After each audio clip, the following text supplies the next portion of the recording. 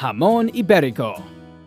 Jamon Iberico is a delightful dish of salty, ruby-red Iberian ham, presented in slithers and commonly eaten thick, cut manually with a knife from a seasoned pork leg. These succulent pieces of ham are only offered after 30 to 60 months of gradual curing. The meat has a marbled appearance, with transparent lines of fat running through it. Traditionally, it has to be eaten with hands and without bread to taste this special ham in its purest declination.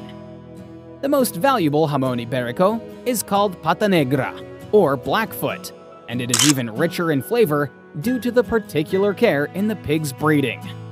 These pigs are allowed to roam freely in oak woods, feeding on grass, plants, roots, and acorns, which makes the meat more rich and tender.